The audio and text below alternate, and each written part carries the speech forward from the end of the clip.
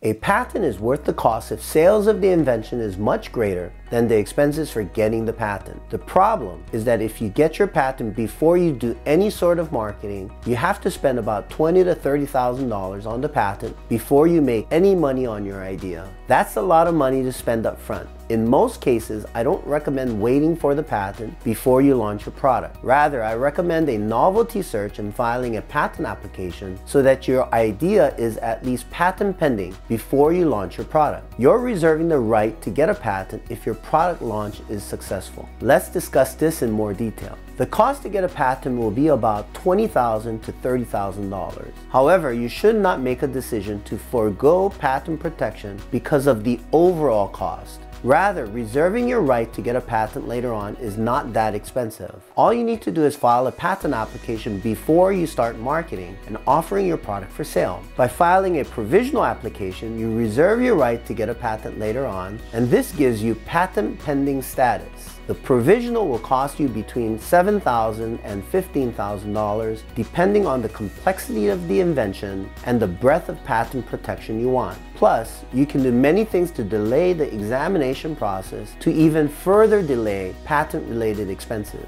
Getting patent pending status is much less expensive than getting a patent, and it reserves your right to fight for your patent should your product launch do very well. If you decide not to get a patent and not even start the patent process or be patent pending, if and when your business does well, you won't have the option to seek patent protection at that time. You would have dedicated your idea to the public. In general, you have to have patent pending status before you sell your product. My name is James Yang. I'm a patent attorney, engineer, and author. I help inventors patent their inventions and trademark their brands. I also wrote Navigating the Patent System to help inventors like you get through the patent process. After hundreds of granted patents and registered trademarks, I'm confident I can help you.